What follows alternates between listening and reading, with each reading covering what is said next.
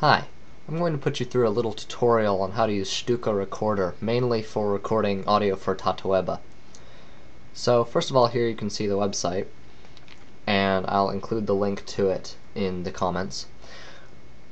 This is the English website. If you happen to speak French, then you can remove the EN up here and get to the French website.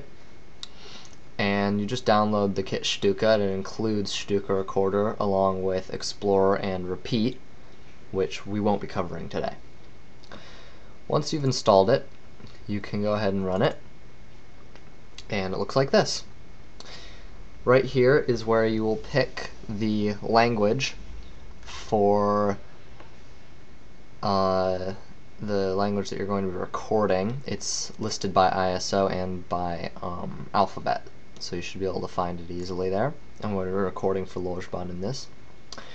Here you pick the silence between the words in seconds, so 1/2 of a second here, and it tells you in the gray that that will be 1.5 seconds between sentences. Then over here, the speaker tab, you list your name.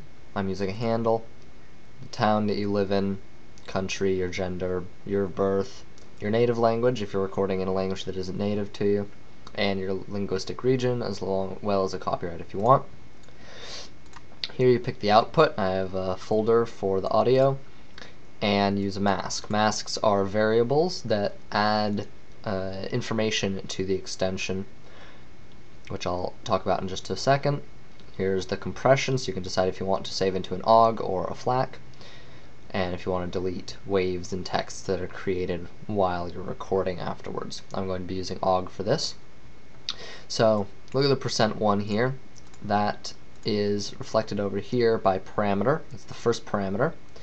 So if we go down here and pop open the sentence list that Tatoeba gave to me for Lojban, then you can copy and you can get a sentence list from them as well and paste them right in here.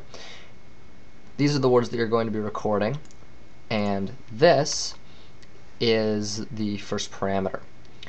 And you'll see if I go over to output now that it gives a little example here, 599308, 599308, and that can be anything, but in this case it helps Tatoeba with organizing things. So that's what you're going to want to have, and you can start with just a couple words. Then you're going to just hit continue, and that pops up this window. So up here is the actual list of words you're going to be recording. A record button, a pause button, next, and previous, and this will be for listening to your words afterwards. Let's go over to the recording settings. Here you can set some interesting settings for recording depending on your environment. So the block's length here shows how many seconds each block down here in the input graph represents. The margin before and after are these two little blocks here, which will be saved. Final silence denotes how long you have to be silent before it saves the file. Minimum length is obvious, and the others aren't really very important.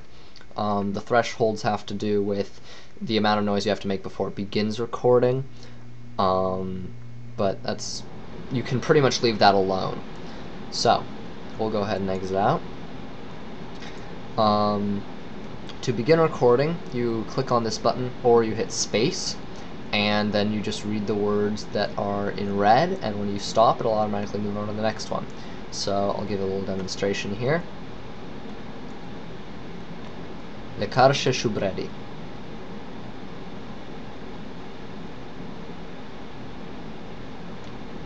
So as you could see there, it continued going along the bottom because there's a little bit of noise in the background. So if you want to keep that from happening, you go to the recording settings and put up the starting threshold or the max noise level. Let's make this 6%. Hit apply. So there we go. Lekarše shubredi. Lemlatu shunelshi lenosip na nehemi. Tidu lemikarše. and then it just ends. Now you can go back through and play them just by clicking on the one you want to listen to and pressing this button or hitting enter. You can also use the arrow keys to navigate,